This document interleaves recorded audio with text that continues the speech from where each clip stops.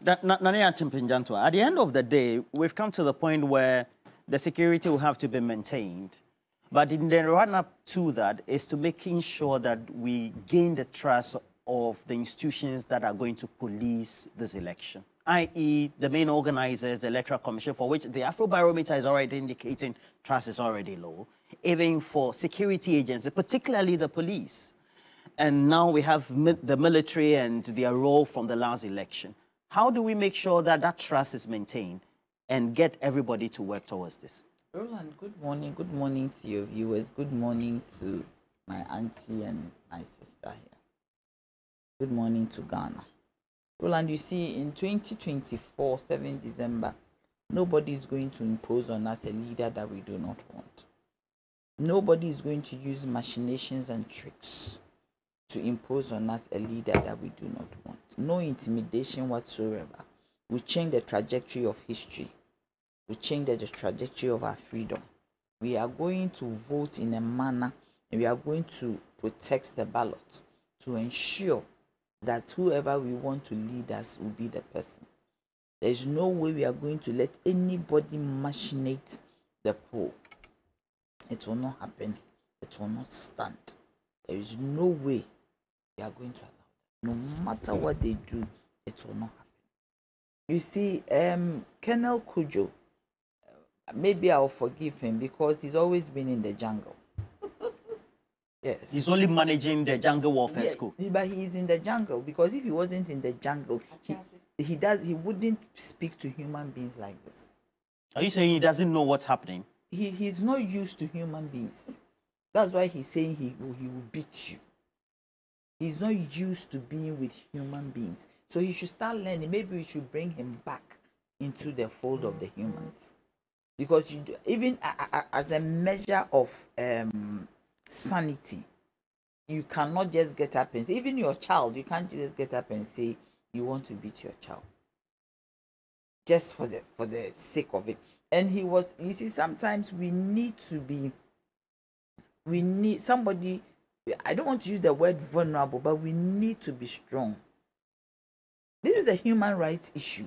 We haven't even started the process, and you are threatening that you beat people. And that even when there is a war or there is some kind of chaos, you will not go hungry because you pick your gun and kill somebody and take their food. Is it right for you to say that? You see, when people are in the jungle and they have not been relieved of the things in the jungle, we shouldn't bring them into humanity. We should let them be relieved of jungle issues before they come. Because seriously, he was talking to civilians. Certainly. And he wasn't talking to a command. He was talking to civilians and in a church. And how could he talk like? Did he listen to himself? And why was he there? He was there to talk about a free and fair election. Why should you go telling people that you are going to beat them? Is he our father? You don't need a father to be beating us. Or somebody says he's only warning. Warning against what? Cautioning. Everybody knows that you need to leave the polling. There's a perimeter that you cannot go if you are not an election observer or you are not an agent. But couldn't he have said it nicely and kindly? That in case you do that, we will take you out quietly and nicely. Besides, he is in the military. The military is not part of the elections. It may be when Dampare gets tired or he's overwhelmed. That's when he's going to bring reinforcement. Talking about another military man who was supposed to be reprimanded but has been promoted. Brigadier Opoku. Brigadier Opoku could General. Brigadier. And that is a top position. That you do wrong and you are promoted. Nana doesn't love Ghanaians. Oh, how can you make those? Of course, because if you love, you're an experienced politician. You know, I am telling, if you love somebody, you love a group of people, you would not bring somebody who inflicted pain and promote the person. Nana, the only thing he wanted to do was to be president and have his name in the books of history that he was once a president and his father was also a president. Yes, it's fine, it's a good ambition, but you have to do good by us. How can you? I never knew that this man had been promoted to the high rank of a brigadier general. The man could not look after troops. He could not contain 30,000 people at Ayawa. How can he contain 5 million voters in Ashanti region? How is he going to do that? If not chaos. But what training? He said he was responsible for the chaos at Ayawaso West Wogon. He said, you hold me responsible. And the committee said, if we hold you responsible, then we are going to reprimand you. Tell the president, you see, sometimes he formed some of these committees just for joke. Just to, of course. Say that. But why didn't, with all his why didn't he implement? Having become president, is the commander-in-chief of the Ghana forces. Why didn't yes, why didn't he implement the recommendations of the Milchot Commission? You guys, he is making even a joke of the people, laughing at them. Just a fact. You said that you form a committee to investigate. You see, Nana should know that he's ruling human beings, not people in the jungle.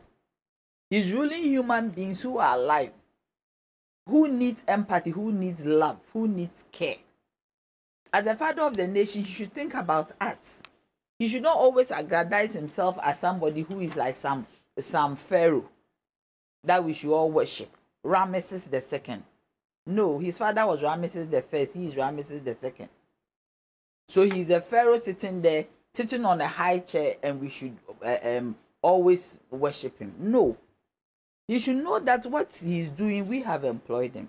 We have employed him as the head of this nation. We have given our resources to him to look after. He has dissipated our resources. We don't know what he has used it for. Galamsey today, oil. We don't. There is no accountability. And now they want to also kill us using this election. We will not die. We will live to declare that Ghana is free on 27 December 2024. And I am very serious about it, you see. But I am very happy. He's a very honest man. The military man? Yes. Lieutenant Colonel Kujo. Yes, he said that the only good thing we have in our country now is peace. So he has acknowledged that even free SHS is not working. He said the only good thing. Are you behaving like Nache? How can Nache come in? I understood it. Yes. But Roland, he's just he's saying that free SHS, that the government is always saying we've done free SHS, we've done this. He has told us. Yeah, but the man only said that the good thing we have is peace. He said that with your deductive reasoning, you are saying that. He said the only good thing, we have different sectors of this our life. Different areas. He said the only good these women. The only good thing, the only good thing that we have in this country is peace. So it means that the free SHS is possible. They over me already. It's possible. He's telling us that the free SHS is not good. He's telling us that the NHIA is not good. He's telling us that the economy is horrible. Because he said the only good thing we have in this country is our peace. And I love him for that. He's been truthful. If only Dr. Baumia could be truthful like this, we would not have a problem. If only Nanadu could be truthful like this, that every day, everything free SHS. You see, Roland, if you have an exam and it is over 10, and the only one you get correct is 1, question number 1, free SHS, and you have failed all of them, it means you got 1 over 10. 1 over 10 is equals to failure. Do you get me? So, the man has done well by telling us the truth. Do you understand? All these machinations that are coming up. And sometimes I wonder what is wrong with the MPP. A group of people who are in opposition have come out to say that we have discovered this. That there's going to be some manipulation in Ashanti region. There's going to be chaos. Then you also reply by a press conference saying that the group of people have vigilantes in Ashanti region. If they have vigilantes in Ashanti region going to cause here, you are in charge of the nation. Why should you come and tell us? You should deal with them. But don't they have a right to complain? They are just a political party. It is their party that forms just the government. Your party is in government and you are complaining. Then we are in trouble. And that is why we are here, because you can't act. Your party cannot do anything. They cannot act. There is no action. Because if another political party who is in opposition has some vigilantes going to work for them on the 7th of December to create mayhem in Ashanti region, and you are complaining through a press conference, this equalization must stop. Now going to Kodeyo. I've read the Kodeyo this thing, and me, I have a different view. For instance, they should come back a little bit They said that incumbency advantage on the part of whom? We have PCs. Incumbency advantage. Yes. Incumbency means those in office. No, please. We have PCs, parliamentarians, who are ministers, who are this thing, campaigning. We have Dr. Bawumia, who is a flag bearer, and his team. So between the two, which of them is abusing incumbency? Because if Dr. Bawumia is abusing incumbency, then he's a Houdini, he's a confident trickster. The point is that you remember Houdini. He was a magician, and he would trick you. Because Dr. Bawumia is always in a bus with his people, branded MPP. I've never seen Dr. Bawumia in a V8 on TV. Then maybe what they are showing us is different from what is happening on the ground. That they show us the bus, and when the TV is off, they go back to the V8, because they are telling us that there are V8s which has stickers of MPP. Do you understand? So they should tell us categorically. Because what we see with our eyes on TV is like just Bawumia says his promises, but the Kodeo has deployed people around. I am saying so they should tell us, because you see the pieces too are campaigning. So the ministers and the flag bearer, where is the incumbency advantage? Because we need to know. We need to also understand that some of the PCs who are also ministers have V8s which are given to them from Parliament. So they need to come and break down to let us know what they found out, so that we know whether Bawumia is telling us, His Excellency Bawumia is telling us the truth or not. Because you always see him in a big bus. I even saw him yesterday on your sister station in a bus. His people coming out, branded MPP. And people are saying, though, he's using a bus. So you're advocating for Kodeo to be more specific? Yeah, they should be more specific, so that we know that Bawumia is not, His Excellency Bawumia is not lying to us.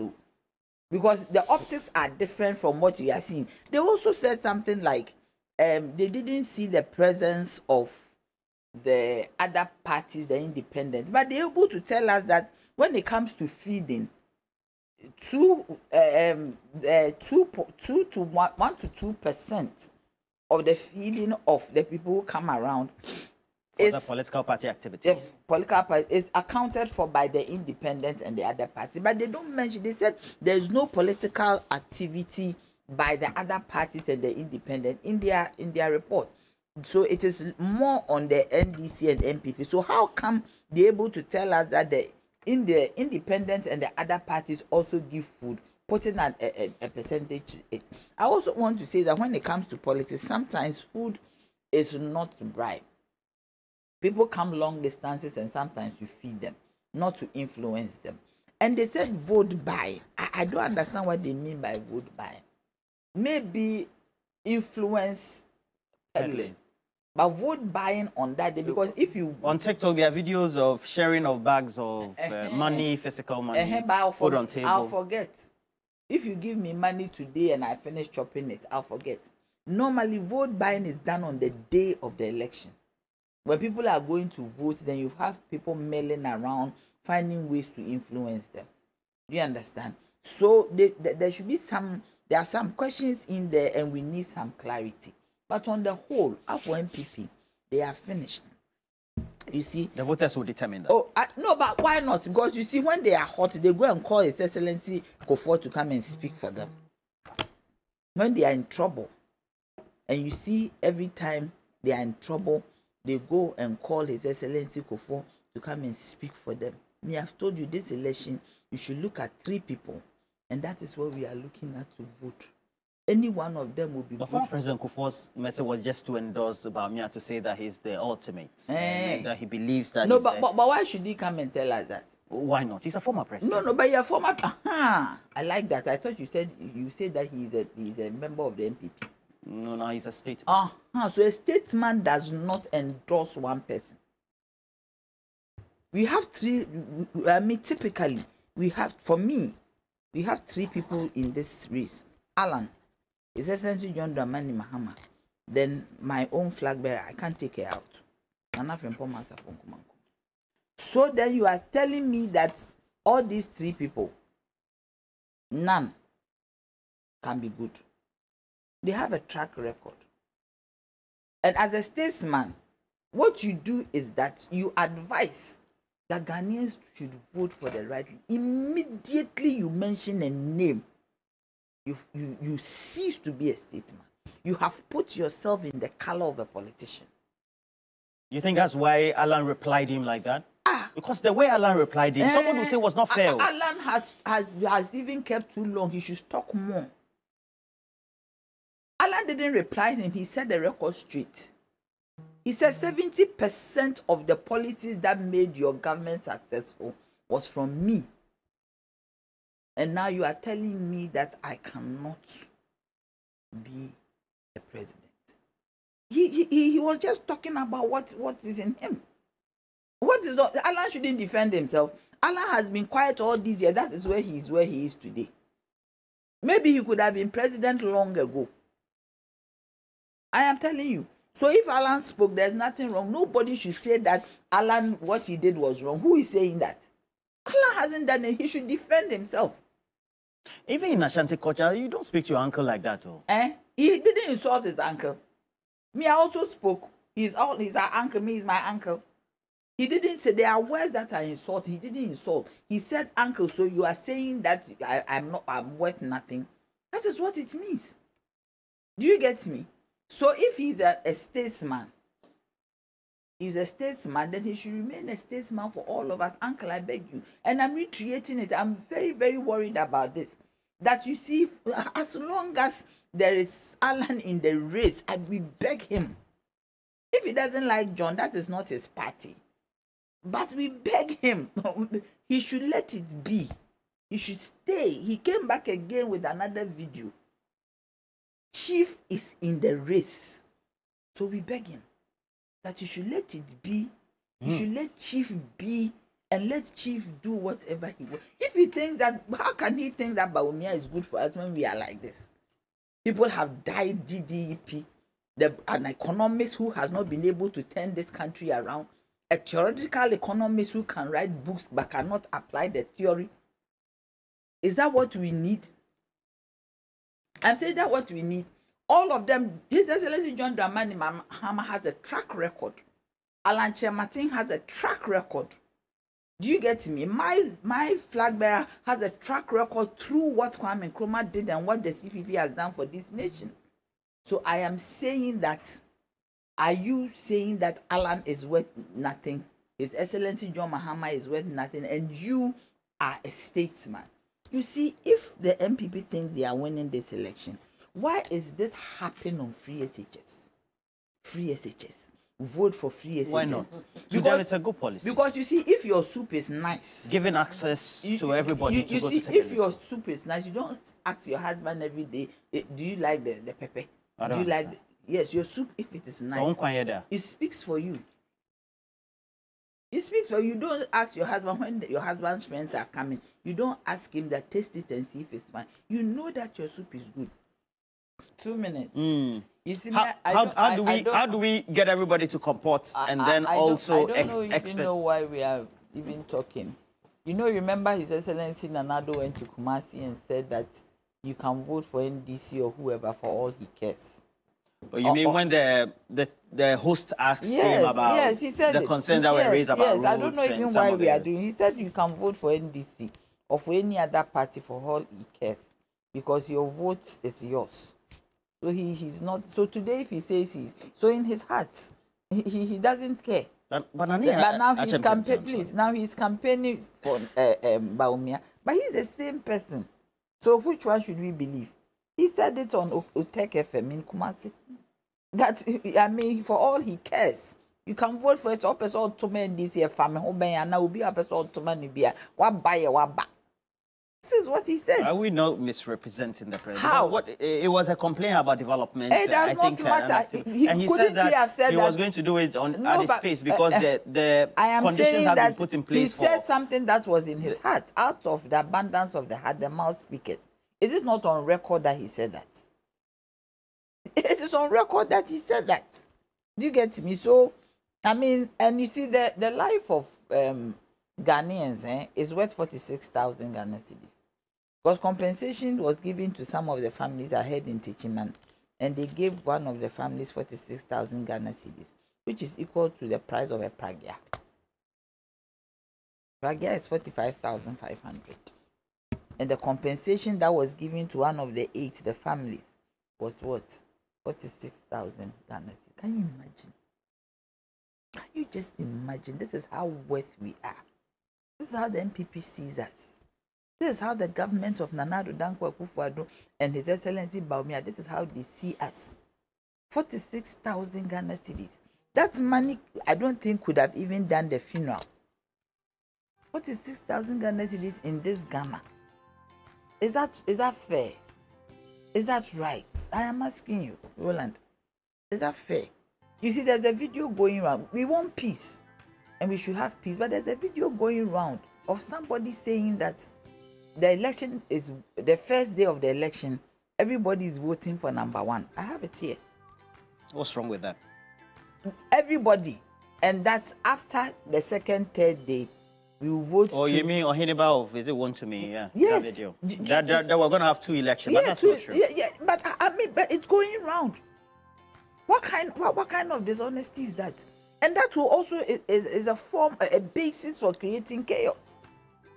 How can you say that when you vote number 1, then the rest will be done later? Can you just imagine this? Do we really want peace? And you see, my sister Ellen here, we are not here to speak for MPP.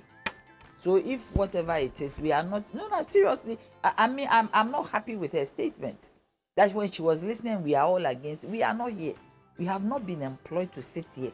MPP hasn't given us a contract to speak for them. We are here to speak for the nation Ghana, to make sure that Ghana is good. If Atasetase has hit us or not, that is neither here nor there. That is their own business. But we are not sitting here. I didn't leave my house to walk through traffic, to drive through traffic, to come and speak for MPP. I am also we're talking about peace. I am saying, run up to this election. So that is the peace I'm talking about. So some of the things that we say will not bring peace. If you say Atasetase Achimea, then do you know what it means in Ashanti? In Chi? What does it mean? It means that like Makov. Makov say. Amaye basabasa. No, basabasa. Many so brime. That's exactly what I mean. No, yes, but how can you say that? You cannot say that.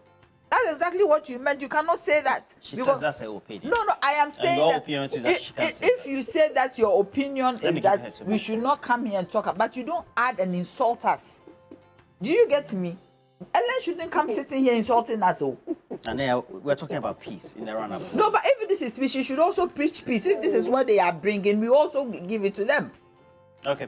Ellen, how do we get everybody to this election, knowing that they have a mind that Roland, they you need sitting also here, to trust? You sitting here as the moderator. I'm not for question. I am saying that we need to make things right because Ellen cannot come here and insult us. And I mean that, and I'm not joking. Don't brush it over. I am serious. Okay. She should stop it. She should stop doing that. We tolerate her so many times. She should stop doing that. Ever since she came, nobody has insulted her. Even when she does it, we keep quiet. We treat her as a younger sister. Peace. I'm serious. Peace. I'll repeat myself. Peace.